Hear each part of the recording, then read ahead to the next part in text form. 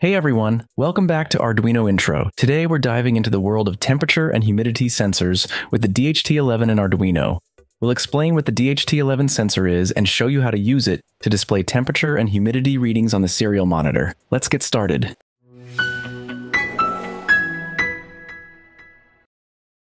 The DHT11 is a basic, low-cost digital temperature and humidity sensor.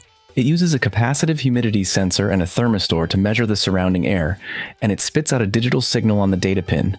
It's simple to use, but requires careful timing to grab data. The DHT11 temperature and humidity sensor module we're using has 3 pins: VCC, data, and ground. Now let's wire the DHT11 sensor to the Arduino. Here's how to connect it.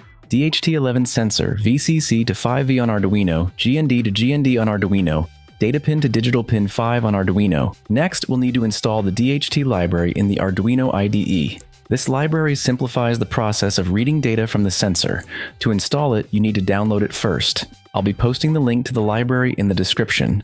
After downloading, open your Arduino IDE, go to Sketch, Include Library, Add Zip Library. Locate the downloaded zip file and click Open to install. With the library installed, it's time to write some code. This code will read the temperature and humidity from the DHT11 sensor and print it to the serial monitor. Let's break down the code. First, we include the necessary library, DHT.h, for the DHT11 sensor. We create an instance of the DHT class for the DHT11 sensor.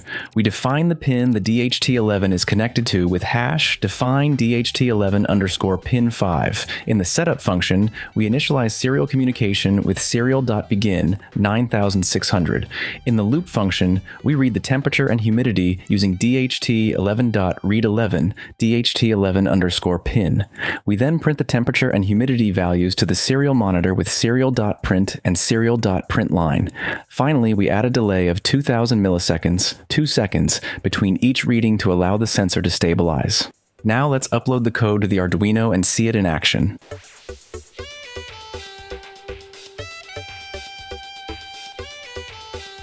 Open the serial monitor to see the temperature and humidity readings every 2 seconds.